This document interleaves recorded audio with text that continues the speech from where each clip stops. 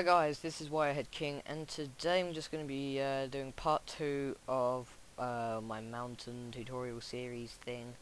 Okay, so this is where we were at last time. We had used the ant landscape generator to create this mountain sort of thing, and then we just added a plane, which is going to be our sand. Yes, that's it really. So this section is modifiers, and well, it's going to be quite a fun section, really, I think. So, yeah, alright, let's get into it then. So, first of all, our sand is really flat, and sand is never flat, ever, unless you've been, you've been doing all sorts of stuff to the sand for days to make it perfectly flat. Even then, it's not going to be perfectly flat. So, anyway, basically, what I'm trying to say is we need to give it bumps. So, we're going to go into edit mode, and we're going to subdivide it.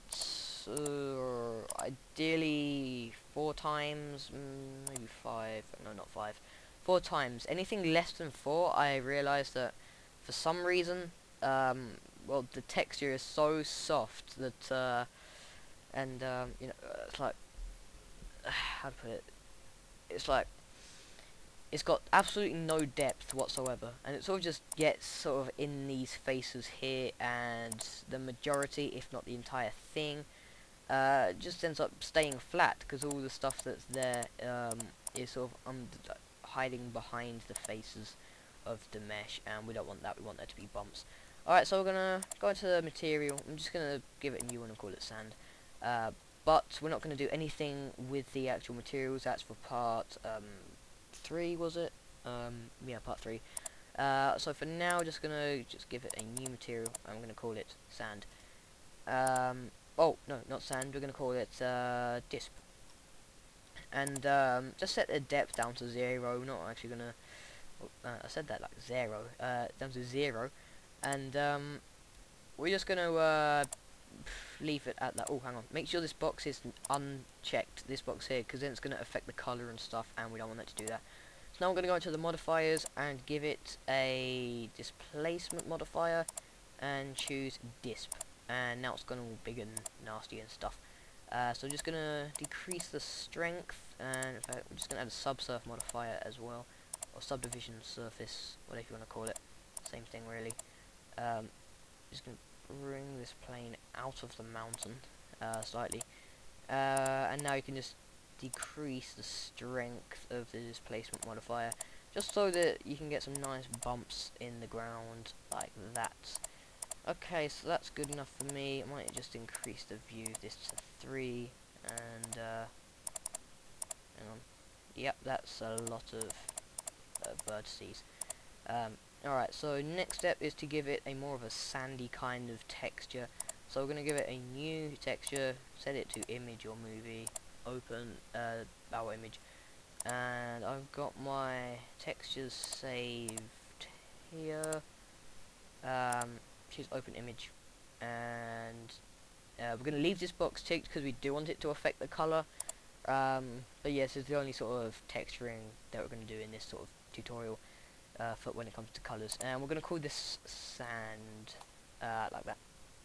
And now we're going to add another displacement modifier, and we're going to use the sand texture to do that. And now if we just decrease the strength, you can see it almost looks weird, so I might just change the direction from normal to Z, and just do it again, just adjust the strength slightly, and now, yeah, we got that nice sort of sand kind of texture. I just moved the camera down slightly to just sort of make it work a bit better. Alright, and I might just increase the subsurf modifier to 4, and then adjust the strength to 0.02.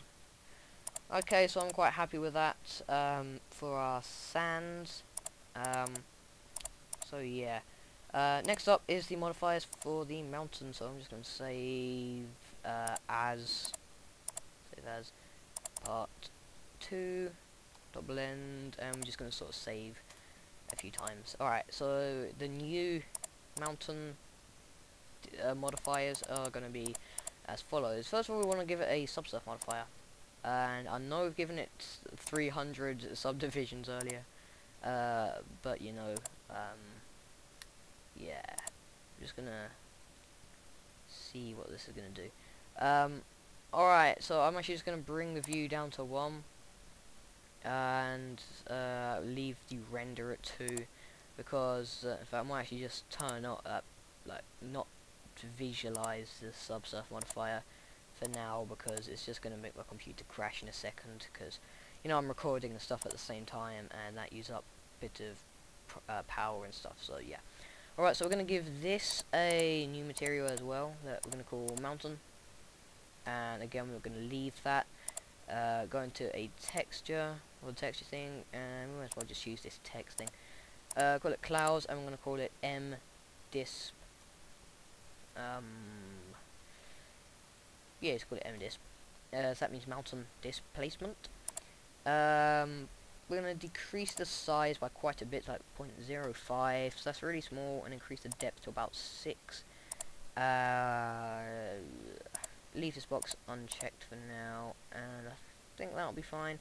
Alright, so now we're gonna just go over to the modifiers again and choose displacement and choose the mdisp.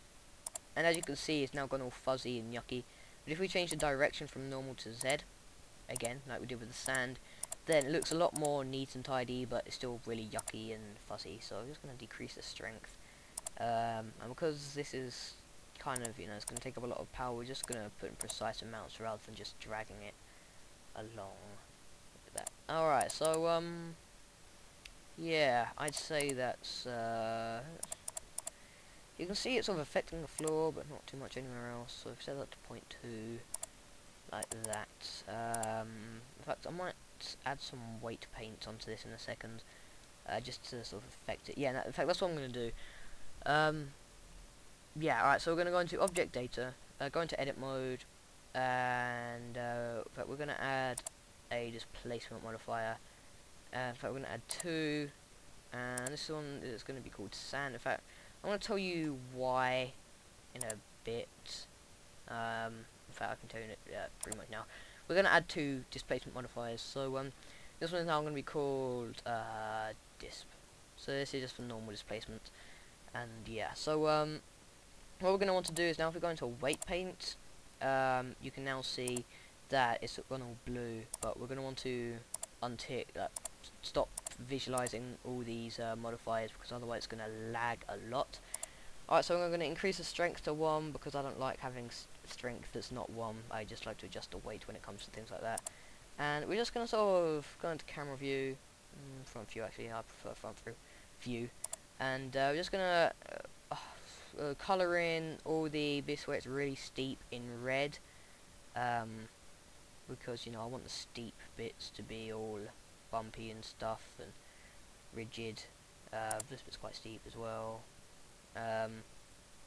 Okay, and just decrease the weight a bit and just sort of choose these less steep areas like that. And then getting quite low, just gonna put in some weight here and leave the bottom like that. But now if we go into top view, it's all yucky, so we can just sort of fix these things. Don't worry too much about what's happening in the back of the mountain, because that's not going to be seen, so that's fine. Just colour in this whole area here. But yeah.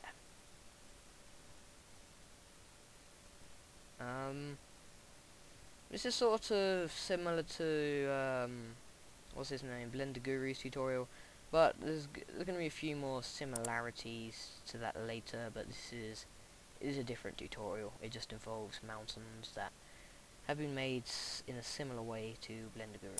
So yeah, just before you call me like saying that I'm copying him, when I can see why he would say that, but nah, I'm not really copying him. I'm not copying anyone really.